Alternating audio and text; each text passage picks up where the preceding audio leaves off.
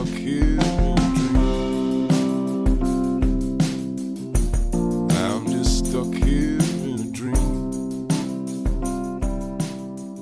Welcome to the Guns and Yoga podcast. My name is Wendy Hummel.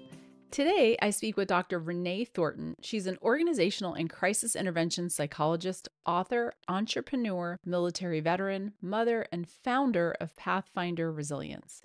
You could say I've been fangirling Dr. Thornton for the past few years. I first became familiar with her work through another former podcast guest, Roger Ruge, with whom Dr. Thornton co-wrote 2 books, Navigating Adversity, Tactical Self-Care for First Responders, and Keeping It All Together, Building Resilience at Home While Serving the Community. She is passionate about building high-performing cultures within the first responder professions, whether it be with her Navigating Adversity program, a self-paced, one-of-a-kind wellness program with a whole-person approach that's geared towards public safety professionals, or her newest endeavor that focuses on leaders. Dr. Thornton is the epitome of resilience herself. She shares her personal adversity while growing up and experiencing homelessness and how her experience in the military taught her about leadership.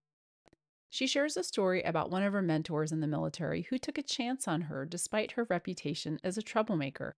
He took notice of her writing talent after he read something she wrote about losing one of her friends in a service-related accident and sent her to journalism school. She attributes her time in the military with providing her the skills necessary for her entrepreneurial journey. Her no-nonsense, direct approach and expertise in having difficult conversations were the backbone of her first business in the private sector. Eventually, she transitioned to working with first responders after one of her previous shipmates who transitioned to law enforcement died by suicide. She got curious about what led her friend to take his own life. She wanted answers and conducted her own psychological autopsy, which is a research tool that involves gathering information about a deceased person to help understand the circumstances of their death. The goal is to provide insights into risk factors associated with suicide so that preventative strategies can be developed to prevent and to intervene. What she found was the impotence for her Navigating Adversity program.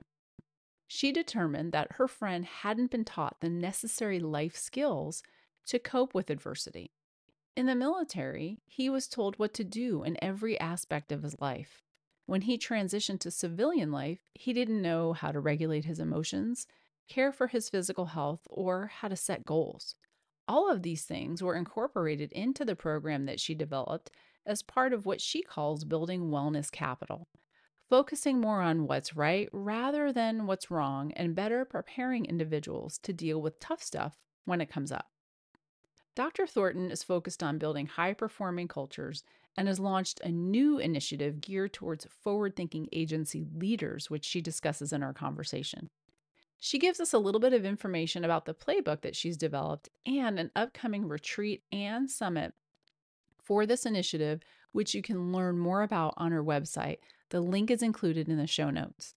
And finally, we talk about a topic that's near and dear to my heart lately, women, specifically discussing women at work operating within the organizational culture. Dr. Thornton is writing another book that highlights women's unique skills and role as agency influencers. She's noticed in her work that women are typically the ones speaking out about self-care.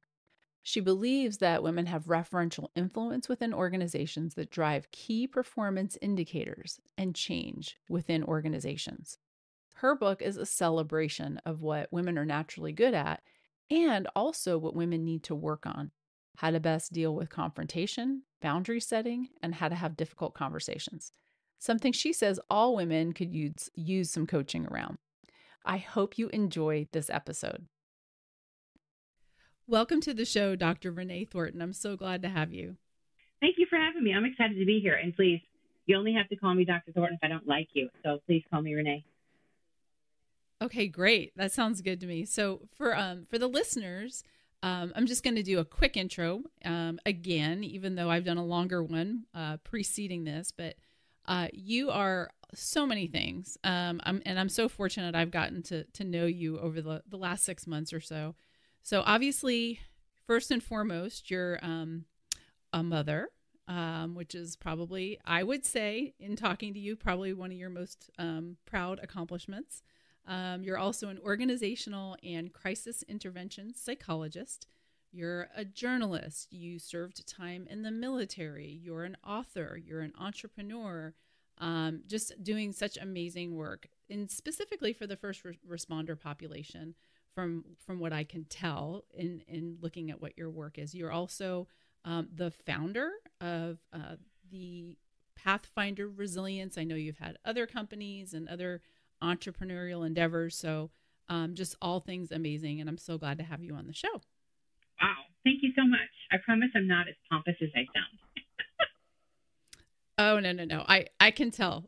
Nobody can see us, right? Because it's just an audio show. But I love it when people can just show up. This is a Saturday morning for those of you who want to get a little bit of background here. Saturday morning, we're drinking our coffee, no makeup, just in our pajamas. At least I am. I don't know if she is, but so this is a great conversation, right? It's just like two girls hanging out. It is. It's coffee hour with two fabulous ladies. That's really all it is. That's right. That's right. So I'd like to start out here. So this is actually the second time we've gotten together to record. We've talked several other times before. First of all, we had a little bit of technical difficulties, but really more so we wanted to kind of reframe a little bit of what our conversation was. So just to start out, so people who may not be familiar with you, could you give a little bit of background on who you are and kind of your earlier years and what shaped the trajectory of where you decided to go? Because I think it's pretty significant.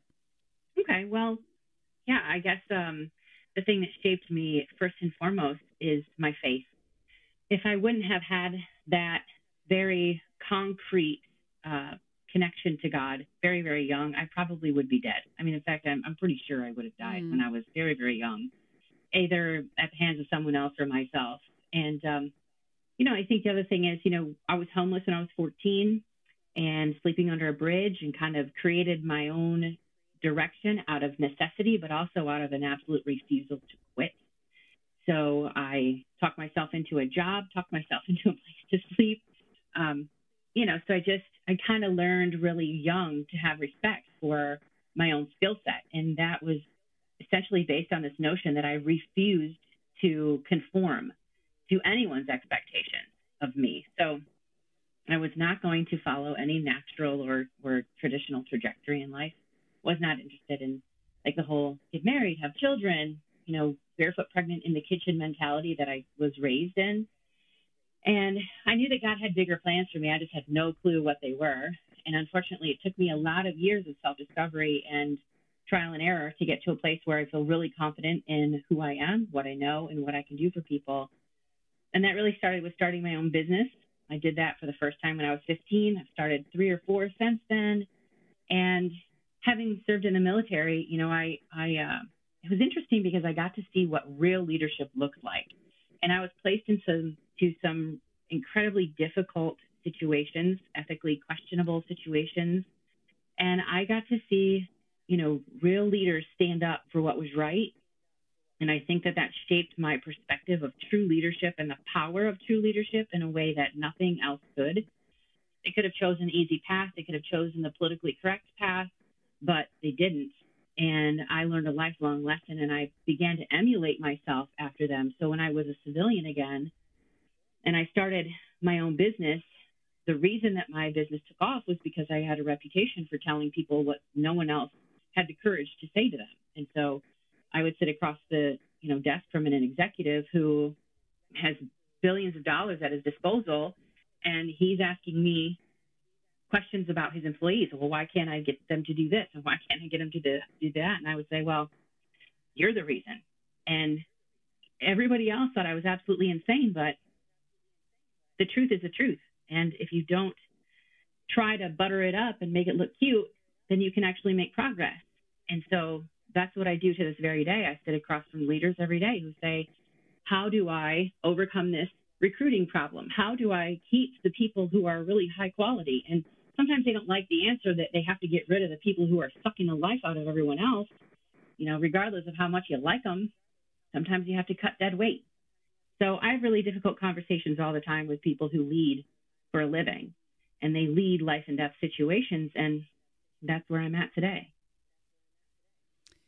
Thank you for that. And there's so many different directions we can go, but I do just want to go back to your time in the military, Okay. because we probably need hours to go through everything, right? Mm-hmm. Your time in the military, because the last time we spoke, you said that you had a very impactful, I don't remember the rank, but somebody who noticed something in you, which kind of led you to really to go down the journalism path and writing.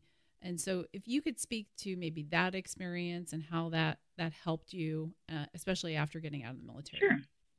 So I joined the Navy as a rescue swimmer, and I had written up something after a loss. It was my first loss of a shipmate who went off the back of a ship. And it was difficult for me because I knew him and I really liked him. He was just the cutest little fella. And he's like one of those, you just want to squeeze his cheeks kind of guys, and quiet, very reserved to himself, a little bit of an isolationist. And no one really knew if he went off on purpose or accidentally, but deep down in my heart, I think he probably did it on purpose.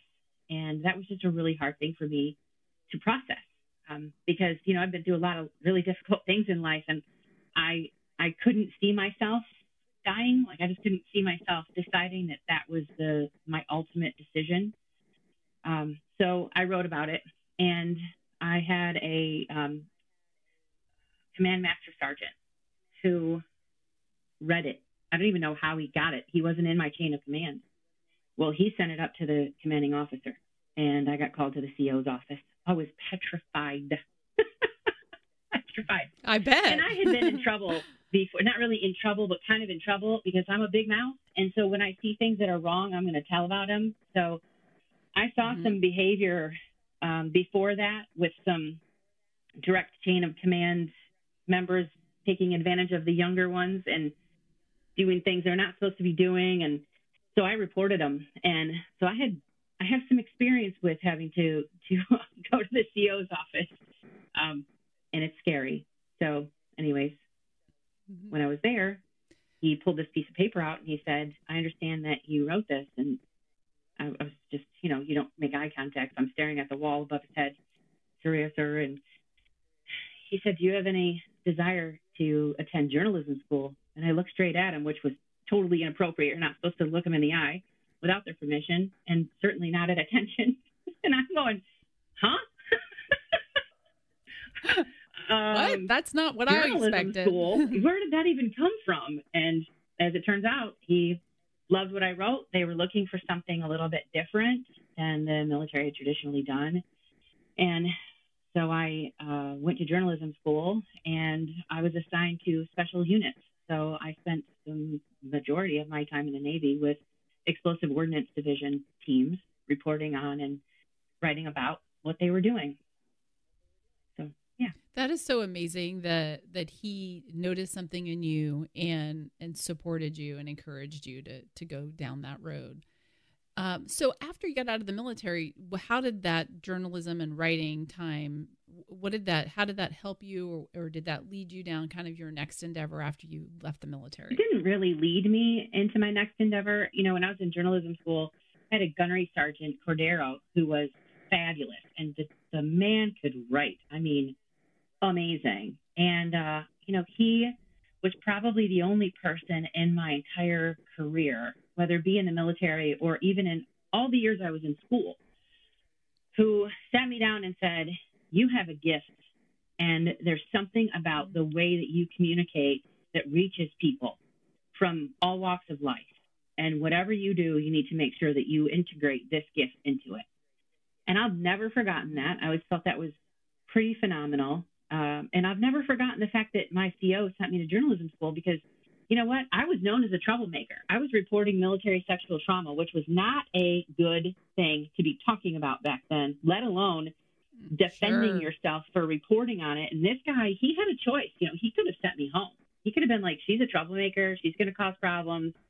Like, I'm going to send her home. He chose not to do that. So these leaders, they took the harder path, which ultimately turned into something really powerful, which I think was the bigger lesson for me. So when I got out of the military, I hated working in the civilian world. I hated it. I became a news director really quickly, And I found really fast that I could not stand the civilian media and the sales mentality when it came to, well, we're only going to put certain things on the air because these things could affect our sales numbers.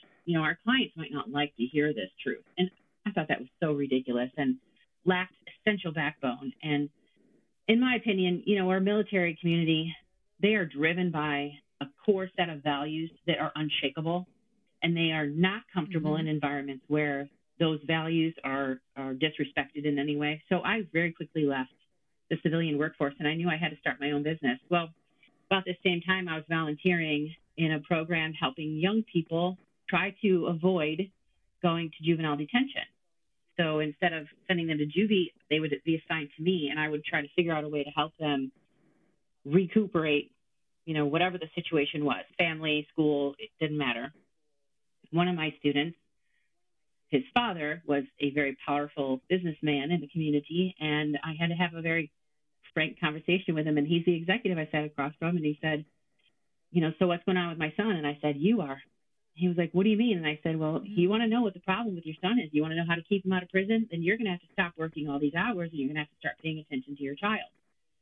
And he was so stunned to have someone sit across from him who said that to him. But I pointed out the fact, this wasn't an emotional conversation. I'm not an emotional person. I'm very rational. So I just laid it out for him very rationally. And I said, he's done this, this, this, and this. And every single thing he's done has been to get your attention, and your reaction has been to work more hours. So he's only escalating his behavior based on what he wants from you. So if you want him to grow up to be a man, then you have to be one first. So that conversation. Wow. Okay. That turned into. So how did he respond when you said that? He actually sat back in his chair, lit a cigarette, let out a big puff, because this is 20 years ago. You can still smoke in the buildings, right? And he was quiet for a really long time. And then he said to me, can you do that same thing with my staff? And I was like, I'm sorry? Well, yeah. So before Undercover Boss became a thing, I became an undercover member of businesses. And I was getting hired to go into these companies as secretary, as, a file clerk, as a go-girl. I even cleaned bathrooms just so I could listen and watch without anyone suspecting me for anything whatsoever. And then my job was to go to the CEO and tell him exactly what was going on. I became very, very good at finding people who were stealing from their bosses, people who were breaking the rules. I mean, all kinds of stuff. So I became their little police force, but it ultimately became a culture, a specialty, a specialization in organizational cultures and how to lead really strong, solid, high-performing cultures, which is what we're doing today. Wow, how interesting how that one conversation, that ripple effect, how it led to all those other things after.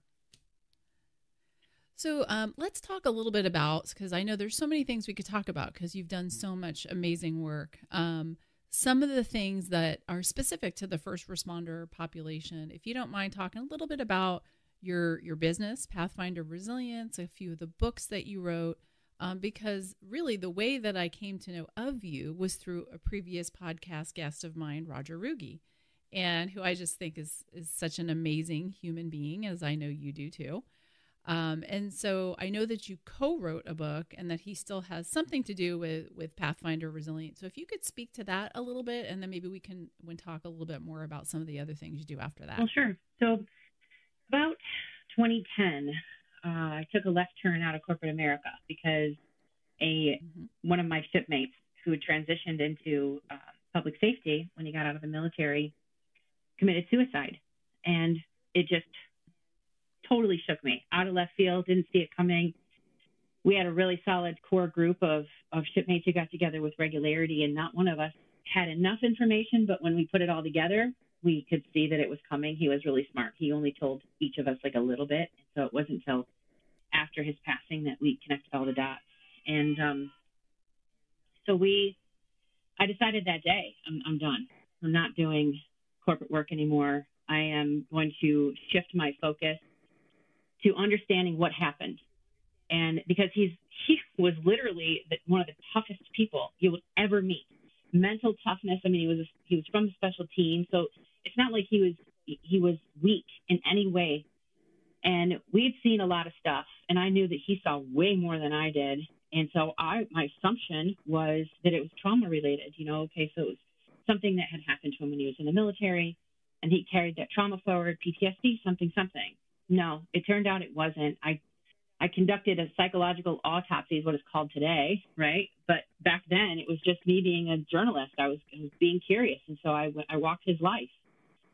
And in the course of all that walking, I discovered something that just totally shook my world. I mean, I had sticky notes all over my office with all these thoughts I had and ideas and the truth about where he'd been and what his days were like. And I'm sitting there staring at them one day, and I went, the man literally did not know how to live life on life's terms. No one had ever taught him self-care, like how to take care of himself without somebody telling him, uniform of the day is this. You report to this duty station on this day, at this time. You do this at this time. And, it's really hard. That assimilation process can be incredibly difficult for people because you do go from a command-centric mentality into all this freedom.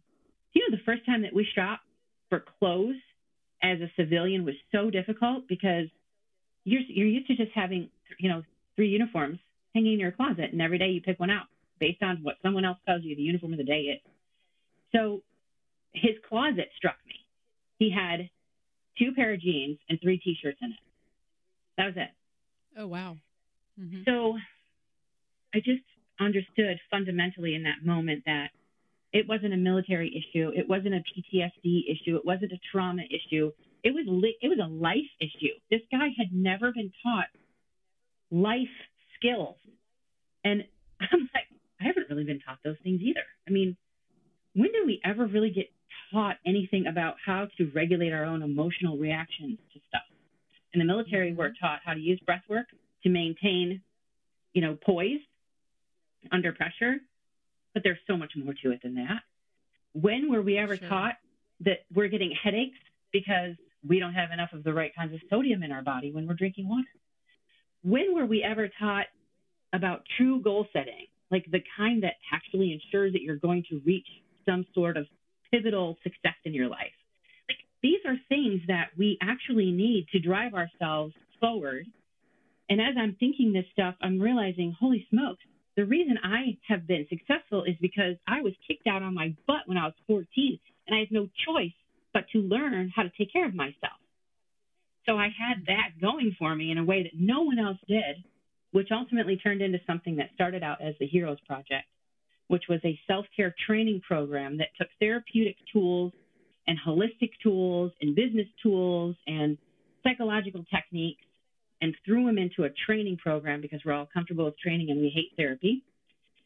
And then I went on the hunt for, departments that would be willing to be guinea pigs in a research study to test this, to see if this thought that I had, this crazy, insane idea, did any good for anybody.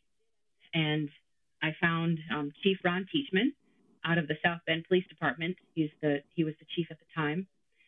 And he was like, this is kind of brilliant. I like it. So he let me into the police department. His colleague let me into the fire department. And that right there established the first research study that measured the effectiveness of self-care on a lot of these different outcomes, mental health outcomes, but performance outcomes, individual outcomes, So that was the birth of what is now known as navigating adversity, and the self-care model that takes into account all 8 dimensions of what it means to be a happy, healthy, thriving human being.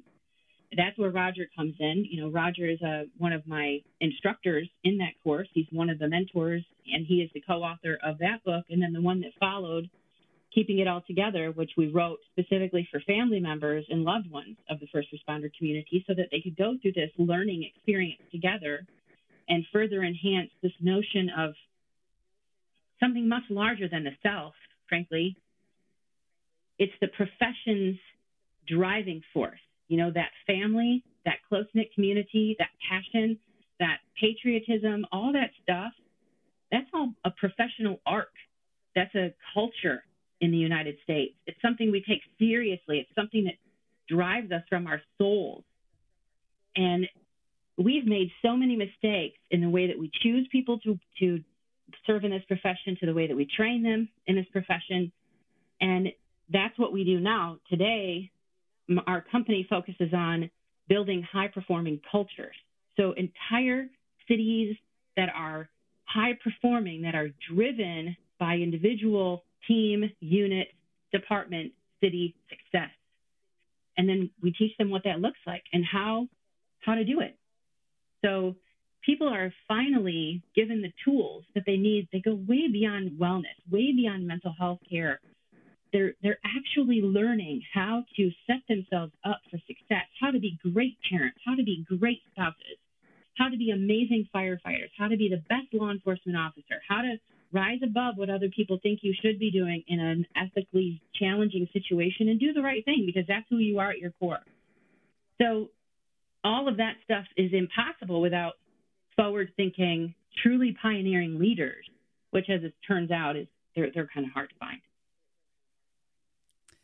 Well, thank you for all of that. So much to unpack, but let me just hit what you said towards the end.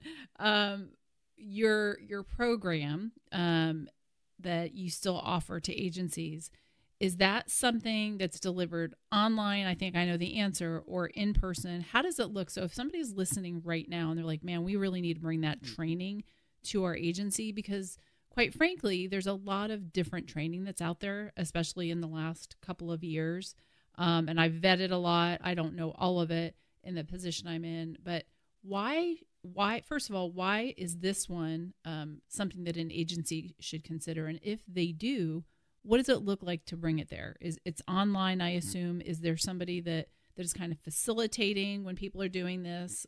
Kind of just explain, if you don't mind, what it would look like to do that. Sure. So Navigating Adversity is actually available via an app. So anyone can access it from anywhere they are. That's really important. And all the aspects of the training experience are in short chunks, 15 minutes or less. So you can learn, listen, that's smart. Do all this stuff on the go, no matter where you're at, in the gym. So it's also available online. If someone would prefer to learn at their laptop or at their PC, that's totally fine too. But we just find that a lot of people really prefer to have it with them on their phones. So it's on the app. And the reason that there are a lot of reasons that it's better than anything out there, primarily because it was built to be better than anything out there. It's built to overcome the objections that people in uniform have to helping themselves, primarily anonymity. Like there's so much power in the fact that I don't give a rip who you are. You can sign up as Tom Cruise, and I would not know the difference. That's a beautiful protection. Right. The other thing is we teach people how to recognize symptoms that they're experiencing for what they really are. And that is another true issue inside of public safety. We reach for a bottle of alcohol at the end of the day because we're trying to numb the symptoms from the day. And because that's what we're told to do. Oh, you feeling a little jittery tonight? Just go home and have a shot. Go get a beer. You'll be fine. So instead of that as a solution, teaching people, hey, if you're experiencing this, then this is something that you can actually do about it. The other reason is organizationally, the stigma that controls mental health and wellness in this community has to be broken. And the only way to do that, in my experience and I would say expert opinion, because I've spent so many years building this and refining it and correcting it with the feedback of the first responder community, by the way. The only way to eliminate that stigma is to replace the common language around it with something positive. So in Navigating Adversity, while we introduce the idea that, if you're experiencing this symptom, you could be dealing with anxiety. You could be dealing with depression. That's such a minimal bit of our focus. What we're actually saying is, okay, well, if you're experiencing this, then what you want to be doing is using this tool, and this tool so that you can build something called wellness capital. So the more capital you actually have built up in your life, then when something bad happens, something unexpected comes along, you're so not fazed by it because you're not depleted when it happens. So we're literally saying the research, and we research everything because I don't believe that it's fair to sell a training program to anybody anywhere, especially our public service community, without being able to show whether or not it's effective to very specific outcomes. So we research everything. And what we're seeing are a number of different outcomes. We're seeing that people who come into the program with higher levels of depression, anxiety, stress, organizational stress, even tendencies towards substance abuse, leave with such low numbers as they wouldn't even be diagnosable. Like they may have been diagnosable before, but they're not anymore. And people's conversations around the water cooler at work have shifted. And now they're actually going up to each other and asking each other, hey, how's your social capital? Because we have an activity this week, and I think you should come and join us so you can meet this person and this person and build your network. So the conversation shifts from something very negative, that whole mental health, mental distress, mental disease mentality, to something incredibly positive, building wellness capital, focusing on building psychological capital and, physical capital. Like you're doing something to help change yourself. The other thing that's really amazing is agencies that have implemented this agency-wide and provided the program to their loved ones, which is usually a bonus that we just throw in. Agencies that provide this to their entire, organization and then offer the loved ones version as well. We usually just bonus that in because we want the loved ones to have this experience. We don't really care. We're not here to make money. It doesn't matter. But what they're seeing is people who indicated that they were planning on changing their jobs in the next 6 months, after going through the Navigating Adversity training course, 78% of them have said, I'm staying because now I'm not a number. And I know my agency cares about me. Plus, I feel like I'm more in control of my outcomes. So there are a lot of things that we're measuring, and ultimately the impact to the organization has been pretty tremendous. And it saves them money because they don't really have to build out like a traditional wellness unit. For a lot of these agencies that are really small, they don't have the money to do that. This is a great alternative to it. Well, thank you for that explanation. And you and I talked a little bit before we started recording, and to use your term, you called it trauma fatigue, just really this overemphasis of talking about all the negative and I think it's important that we do talk about it, but I have noticed as well over the last several years since, being in the position that I'm in, that people already understand that we don't need to beat a dead horse. They already get that part of it. But they, wanting to focus on, I don't know if they want to focus on it, but I think the need is once they're exposed to it, understanding, really having to focus on these tools, these skills, on positive psychology tools, which is something that we're trying to implement at our agency. So I really appreciate your program. And I haven't been through the program, but I've read both of the books that you co-wrote with Roger. And in fact, I think you know this, but for the listeners, I was so impressed with the book, and Roger explained a lot more to me in person about the program, that we hosted our first family conference at our wellness unit, and Roger came as a guest speaker, and we gave everyone who attended a book. And if they were a first responder, they got the original version, and if they were a family member, they got the family version. So I appreciate your work, and thank you very much for kind of breaking that down and explaining why it's so beneficial, and also the research. I'm big on that. I couldn't agree more. You have to have something that's proven to work, the before and after. People want to know that. They deserve to. We have so much scrutiny now in our cities for how we're spending our money and why we're hiring these people and what are we doing with this budget item. And, our city leadership, they are executives. Unfortunately, they are not provided the same level of education that a traditional executive is. And so a lot of them are learning on the fly, and many of them are learning what their predecessor did, which is frequently a mistake because you're not dealing with the same anything, the same society, the same, applicant pool. Like nothing is the same today as it was maybe 20 years ago when the predecessor started being the chief or the city manager or whatever.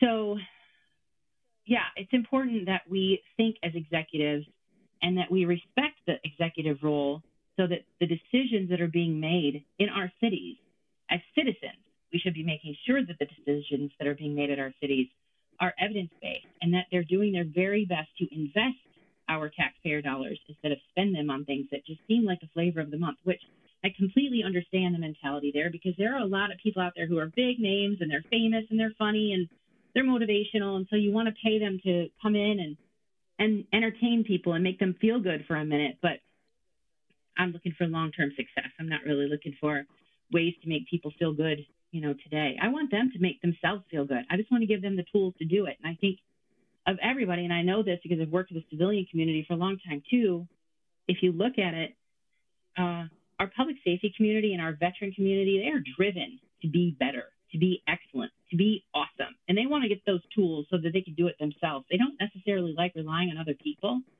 And by and large, societally, we've gotten to a place where we're just like, hey, go ahead and be lazy. Don't mind. Do whatever you want.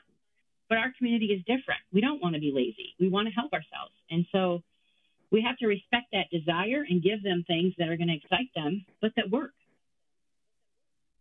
Yeah, I couldn't agree more. And I'll tell you, and I've told you this, before we recorded, I think a different time, but I really appreciated, excuse me, a webinar you did. It was actually about recruiting, I think. And you broke down those psychological skills that you just referred to. And then I think you compared them to the wellness model that you talked about and how much overlap there is. And something that's really been beneficial to me is something that you said about some research that you did about how we have people come in the door and then how shortly thereafter things change once they're on the job. And there's so much more I want to get to, but if you don't mind just briefly kind of speaking to that point. Yeah, I call it the old recruitment bait and switch. It's That's not right. cool. That's what it was. But it's so not cool. And, there are things that we're really missing the mark on. And this is one of them. We recruit people specifically for a set psychological skills, characteristics model. Basically, we've learned that if you come into the profession with these psychological skills, then you actually have the ability to maintain the stressors of the profession, and we don't have to worry so much that you're going to end up with serious difficulty, right? Problem is, we don't tell you what those psychological skills are. We hire you for them, but we never tell you what they are. We know they're perishable, but we are not offering you any training or any refreshers or anything that enhances them.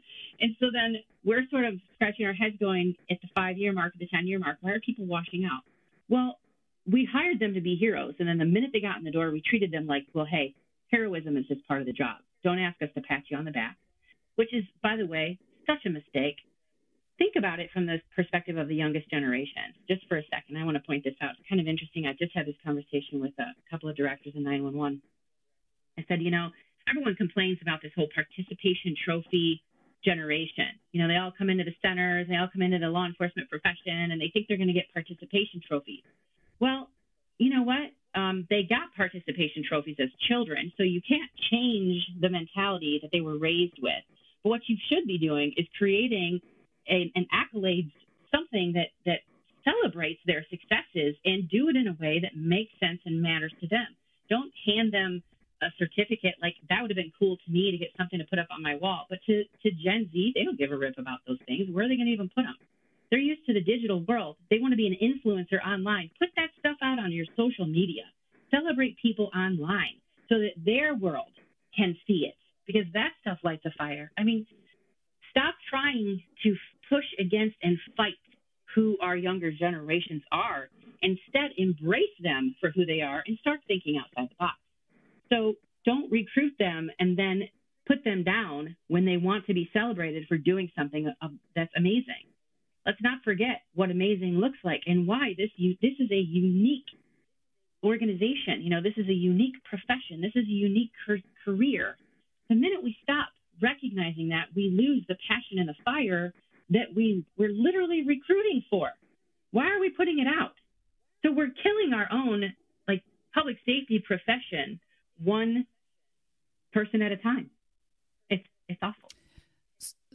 So how do you, in a nutshell, because this probably isn't a short answer, but besides your program, besides the Navigating Adversity Tactical Resilience program, what else do you suggest that leaders or agencies do to ensure that doesn't happen? What do you suggest? And I know that's a lot to what you're saying about the work you do in culture and leadership, but if you could maybe break that down to us, maybe some of the things you advise people to do.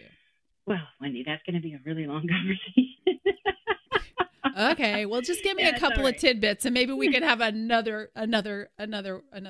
The reason that, that's such a great question, and it's one of the things that kind of took me right back to culture and focusing on leading high performance cultures. So I'm building something. It's called, and I have been for a few years, it's called the High Performing Culture Playbook. It's essentially an A to Z playbook that walks people through it actually walks the leader through how do you reverse engineer your leadership DNA to create an organizational culture that's a reflection of who you are inside of this bigger profession. And one of the things that, we talk about is this notion of values. And I don't mean values so inside of Navigating Adversity, we have a values assignment, and it basically requires that people consider what are their top 5 unbudgeable values. This is on a whole nother level because you have to consider the changing landscape of society when you're talking about what you value. Think about law enforcement for just a moment, how incredibly difficult the learned hopelessness cycle is for a law enforcement officer who arrests someone who is turned out the next morning by a judge who does not understand the implications of letting this criminal back out on the street. Then you have to rearrest him 3 or 4 days later for even worse crime. Then he goes back out on the streets again. And then here he is again. We had a situation, I don't even remember the details of it, but the guy he killed a police officer last week in New York City, and he had, 21 different run-ins with the law. And at no point did anyone stop and say, hey, hang on a minute. This guy is a dangerous person. Why is he out running the streets? As a cop, I cannot imagine how gut-wrenching it must feel to know that you have to look a victim in the eye and you cannot promise that person justice. That is a sense of learned helplessness that goes straight to the core value system of this profession. So the very first thing a leader who really wants to build a high-performing culture has to do is to acknowledge that there are things that are not within his control or her control. And they have to talk about how do those things truly affect my people, and then start making that a part of the fabric of your culture. Because, yes, you're going to arrest someone, and yes, unfortunately, once you arrest them and you process them, it's a different group of people who get to decide what happens. So how do you help your people deal with the fallout of that? We've been ignoring that, and strong leaders address it. And they say, okay, I know these are things that you value. These are things that we value. How can we come together and make sure that that value system does not get derailed by someone outside of our culture? Now, that is where you figure out how to connect the profession's culture or profession's value with the chief's value, with every person's value who lives and works and serves in that city. And you have to protect those values. Then you're going to keep your people. Because when someone experiences something like, hey, I just had to rearrest that guy, and he just sexually assaulted this woman who lives down the street from me, or who's, my daughter's friend at school, or some ridiculous thing that never should have happened in the first place. Inside a high-performing organization, they take a minute and they acknowledge that. And they say, man, I can't even believe what we have to go through, and I'm sorry that you experienced that. You're not alone in this. I 100% agree with your frustration, and I'm not going to let politics drive my response to this, because right is right and wrong is wrong. And we have gotten away from that black and white mentality a lot of times by training people to live in the gray area, but the gray area is tearing us apart. And so we just have to come back, to a place that center that brings us all and unites us all behind common value systems and common goals. And we have to remember that we're humans, and for God's sake, that stuff is hard. So pat someone on the back, let them know, hey, I know what today was for you, and that's really tough. If you need something, let me know. There's more power in that statement and that action than you realize. So that goes right into your, think about a lot of things. Your recruitment, your retention, it's like literally, that's what I mean about a high performing organization. it's a machine, and it's complex, and it's amazing, and it requires dedicated, solid leadership that will not back down under pressure. And that's a really hard thing to come by. Really, really hard thing to come by. Yeah, because it's complicated and it really requires a lot of resources, time. Like you said, you have to reverse engineer the process and really be dedicated to making it work, because it does require resources. So real quick, I want to just ask you, this playbook that you're referring to, is this going to be something that will be available through consulting? Are you writing or authoring something? Do you not know? Are you ready to talk about that? I'm happy to talk about it. Yeah, no, it's an actual book. It will not be made available to the public. I have launched the first annual Pathfinder International Summit on leading high performance cultures. It will be hosted this October on Mackinac Island in Michigan. And it is going to be two things, really. It is a retreat for executive level leadership inside of public safety organizations, but it's also a very powerful summit wherein everyone who comes will receive the playbook, and we are going to build a strategy for organizational change that will take a number of years to execute, because culture change is not a quick thing.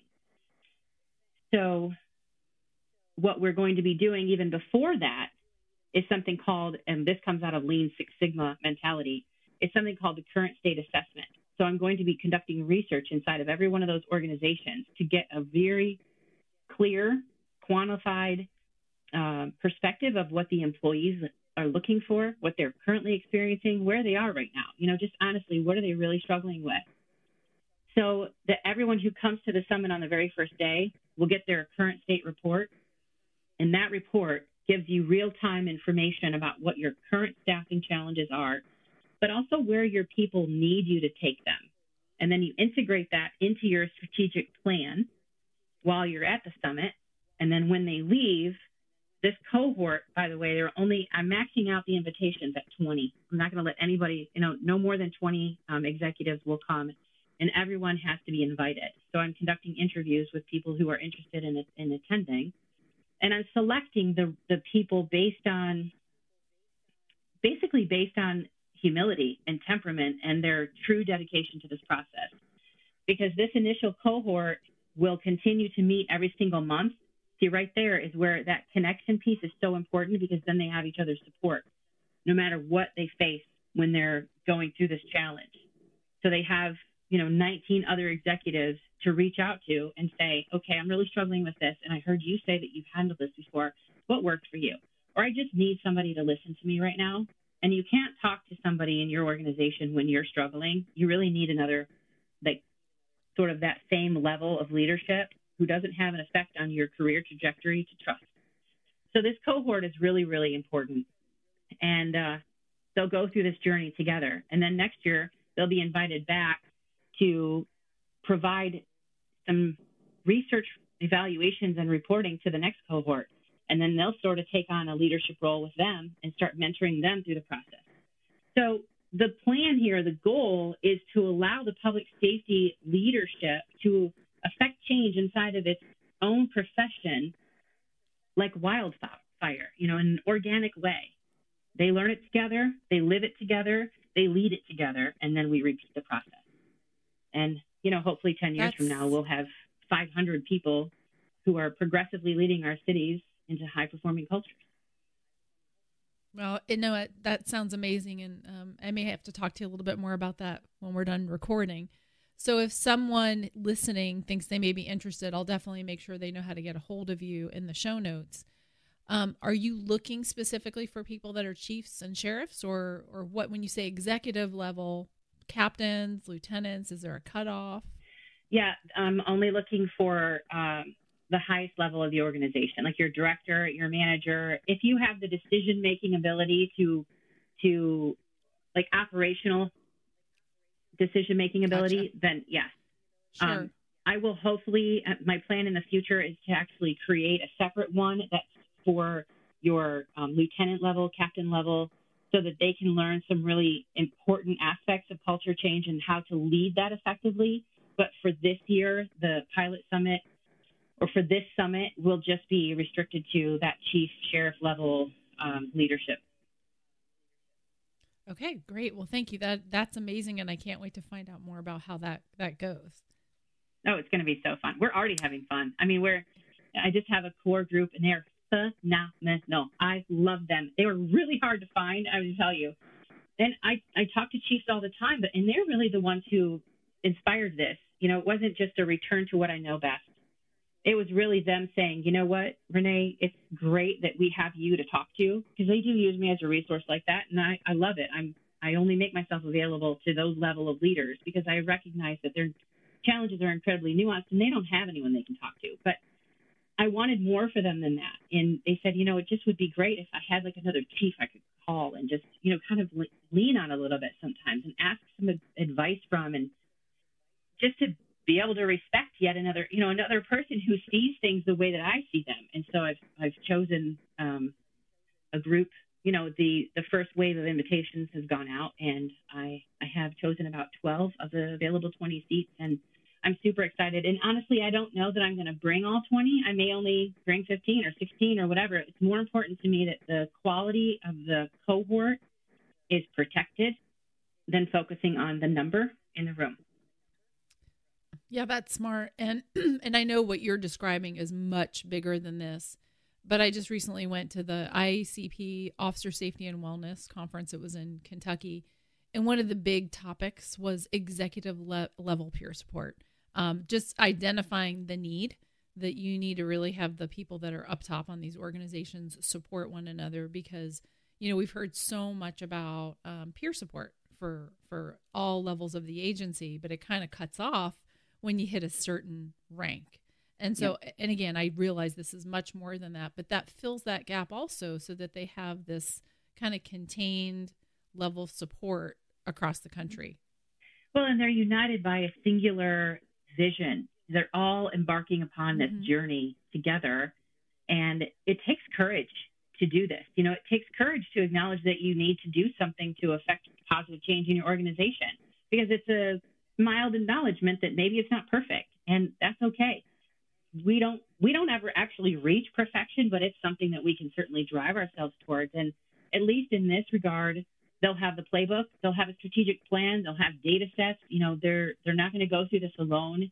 And I think they're ultimately going to become some of the strongest leaders that this nation has ever seen in public safety. And frankly, I'm super excited about the legacy that they're about to create for themselves. And it's across the aisle. It's not just law enforcement. It's law enforcement. It's fire. It's EMS. It's 911. And that's the way it ought to be. Even emergency physicians in the emergency room level have been applying. And I love that idea, because emergency services are emergency services. We are all first responders. So I'm thrilled that it's being accepted the way that it is, and that people are as excited about it as I am. I will say that we are encouraging spouses to come. There'll be some programming for them in the morning, and then they can go hang out on the island. And it's just going to be a really great opportunity to reset and to walk away with a plan of action, with all the tools and resources you need to execute, which I just think is fantastic. Yeah, this sounds amazing, and I can't wait to talk to you a little bit more about it. I do want, as we kind of transition, we're almost at an hour, and I want to respect your time. It is like, as you and I are recording this, we're just about at the end of March, and which is the end of Women's History Month. And I wanted to talk to you a little bit about that, because I know that you have done and are also doing some work specifically to support women in the first responder field. And if you could talk a little bit about that. I know that there's another book that you've been working on and some other things. If you could just speak to that as we kind of round out the end of Women's History Month. Sure. Okay. So I have just found, as a researcher, I look for data points that kind of jump out at me when I'm looking over a number of years worth of data. And I found that women by far are more engaged in like the self-care process on the job than men are. Maybe it's not that there's more of them doing it, but there are more of them talking about it. Guys have a tendency to kind of keep the self-care thing, the regimen, to themselves. Some are really excited about it, and others just do what needs to be done, and, they just keep it to themselves. But girls, chatty Cathy's, they love to, oh, look what I'm doing, and it's really cool, and you should try it too. And I love that. It's super great because women are influencers beyond their own recognition. And I think that there are things that we need to celebrate about that, because it's the way that we were uniquely created. Men are excellent in answering questions under fire. Women are excellent at lighting a fire under someone else.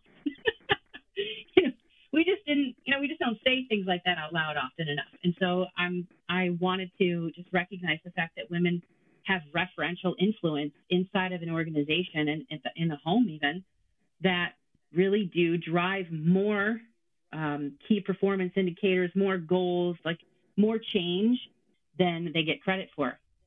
And I think once they realize that, then they start thinking strategically like, oh, really? So I would like to see this change in the organization. How can I do that?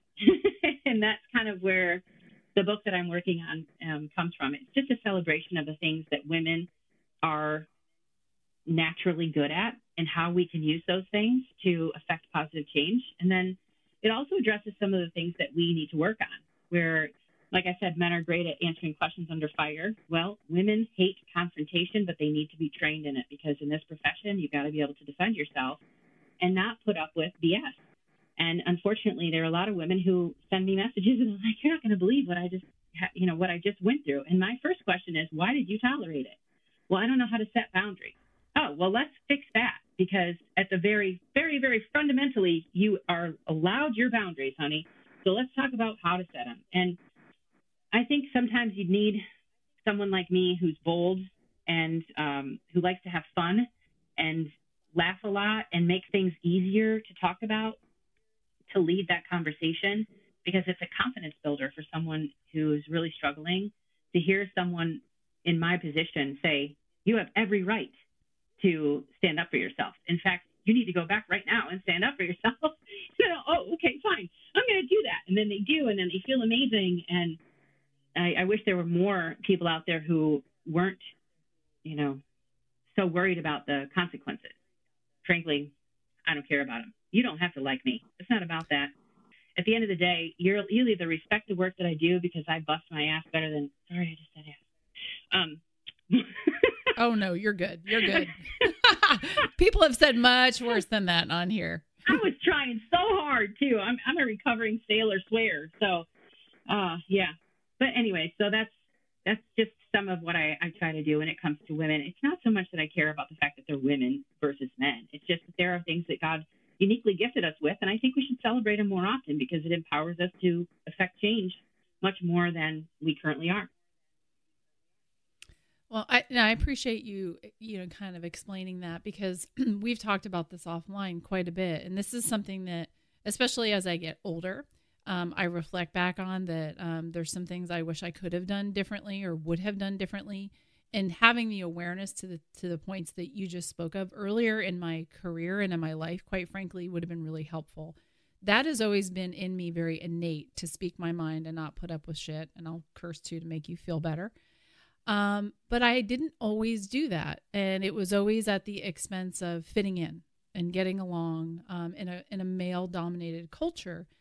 And really, it was to the point where, I didn't want to associate myself with movements that involved other women. Like, I always had a lot of female friends in the profession. We supported each other, but it was more of a private support. And, I know that the word feminism kind of puts people off, but, and it did to me too. It kind of triggered something in me, because I thought it meant that I was going to be this extreme man-hating. If I support women, it was either or. It couldn't be both and.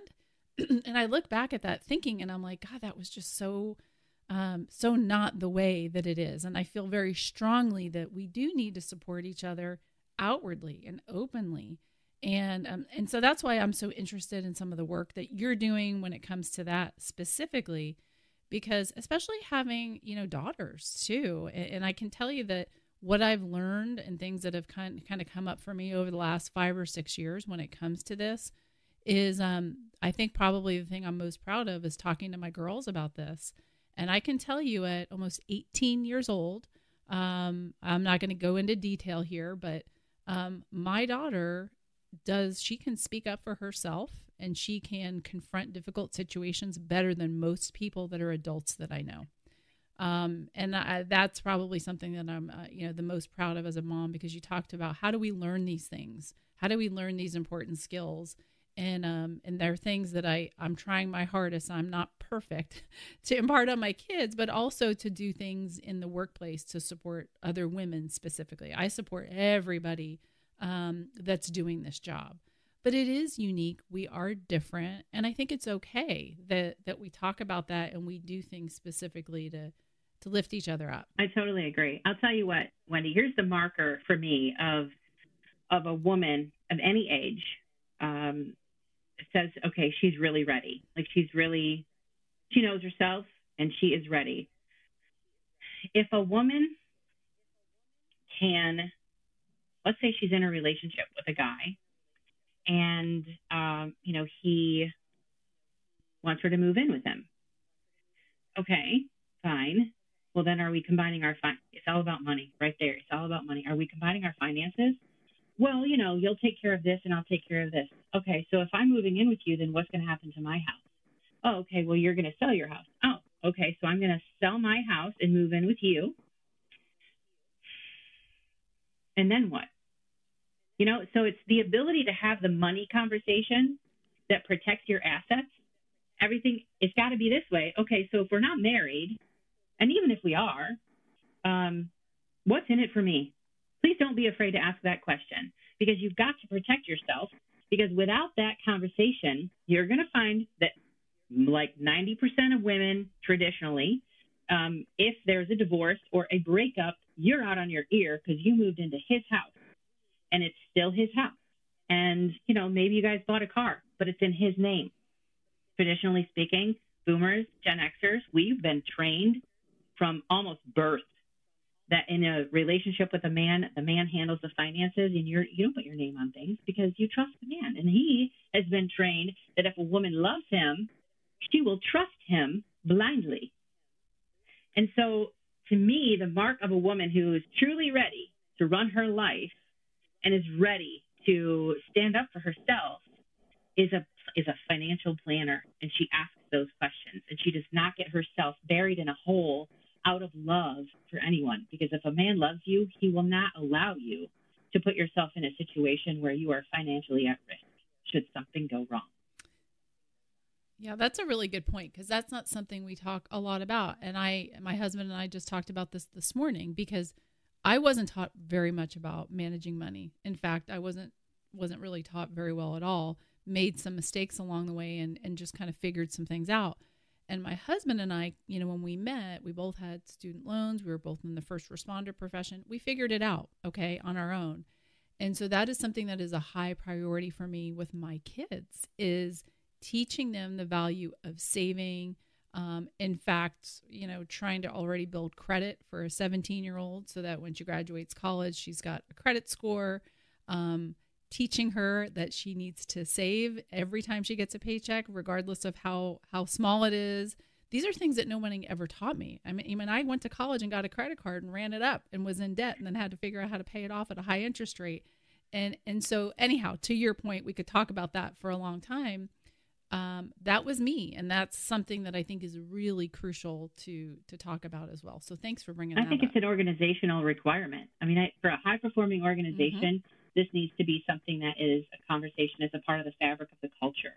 And you've got to look out for each other. And you have to recognize that there are differences in the way that genders are trained and taught to think about money and money management. So it just kind of drives right back to that, like, how much care are we really showing the people we're recruiting into our organization? And it's not that we don't care about them, it's we don't know how to do it right. And so the whole idea of the playbook is, okay, this is how you do it right. These are the things you really have to think about. You have to plan for and delegate and make a part of the fabric of your culture moving forward, because we are not the same profession or society or culture as we were 30 years ago. Yes. And I am, for one, really looking forward to all of your amazing work, your playbook. If I can get a copy, I don't know if I fit the criteria, but maybe get an eye on it, and also your book about women coming up. So I appreciate the work you're doing, everything that you do for the first responder culture, and really everyone, because I consider you a trailblazer, and I appreciate your honesty and I love your authenticity. And I think we need more of it. So thank you for everything you do. And I just really appreciate your time being on the podcast. Oh, it's been an honor. You're so sweet. We'll do it again sometime. Oh, definitely. This isn't the end. Anything you want to leave the listeners with that you haven't already said? Any last bit of wisdom that you want to impart? Honestly, I just want people to ask themselves the question: am I living intentionally today? If you're not, fix that problem. Thank you, Dr. Renee Thornton. I hope you enjoyed that conversation with Dr. Renee Thornton. If you did, I ask that you please share, like, or give us a review. And remember, we are better together.